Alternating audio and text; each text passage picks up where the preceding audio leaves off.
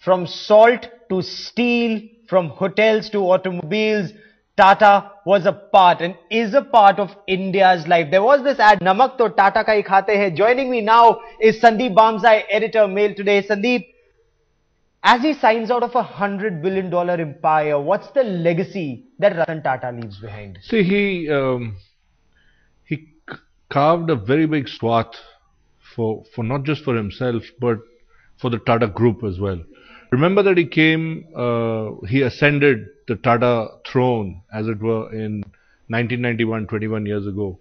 And his career has run more or less parallel to the Indian reform story.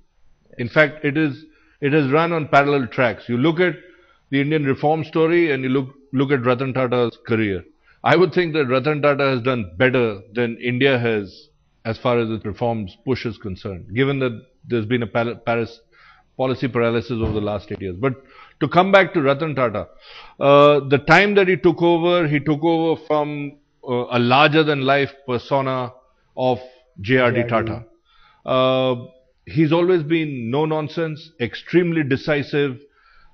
He has told all his chieftains, all the people on the board of different companies that focus on profit. Here was a man who was single-mindedness in his purpose. Let's look at an acquisitive strategy. Let's look at brownfield expansion. Let us grow mass. Let us grow size. Let us arrive at a scale. So he used the meltdown in the West to acquire companies which gave him that necessary mass. So whether it was Chorus as far as Tata Steel is concerned, whether it was JLR as far as Tata Motors was concerned. The listing of Tata Consultancy Services, a benchmark moment, a milestone in the life of Tatas. It gave them a different hue because overnight they had a company which has a market capitalization in excess of 245,000 crores. So overnight the group acquired a different dimension.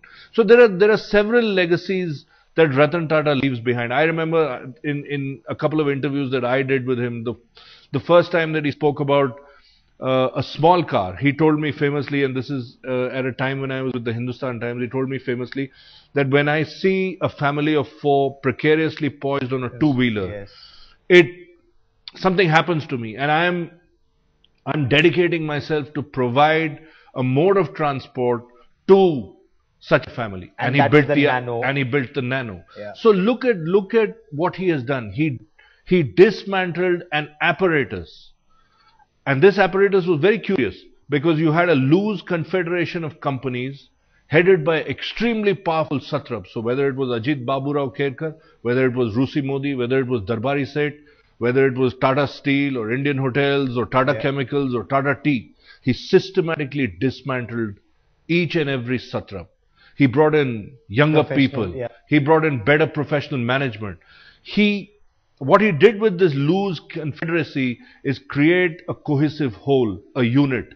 That unit today is the Tatas. It is 88 companies, 31 of them are listed. It has a turnover in excess of 475,000 crores. Given the current global scenario, for Cyrus Mistry, it's an uphill task. It's huge shoes to fill. Oh, very much. Because what I was going to come to next is that even though he has a turnover of 475,000 plus crores, he also has net debt on the books of these different companies of something in excess of 50,000 crores, 52,000 crores.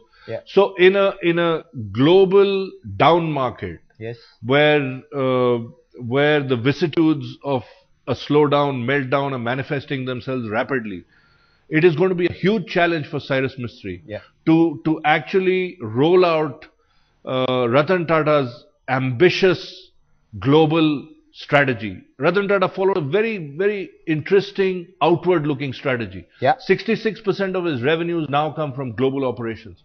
So in that atmosphere, in that environment, Cyrus Mistry, who, believe me, from what I've heard and after speaking to people like Jamshed Irani, Mr. Godrej and several other people, he has a very, very sound financial brain. And that is one of the reasons why Mr. Tata picked him from 6 or 7 high-profile managers, people like Arun Sareen, people like Indra Nui, people like Sanjay Jha. So, in many ways, Cyrus Mistry takes over from Mr. Tata, just as Mr. Tata took over from JRD Tata. Difficult times, but I think Mr. Mistry will also show us that he will be in fine form and he will show us fine mettle. And that's a story we'll be tracking very closely. For the moment, Sandeep Bamzai, many thanks for joining me on Center Stage.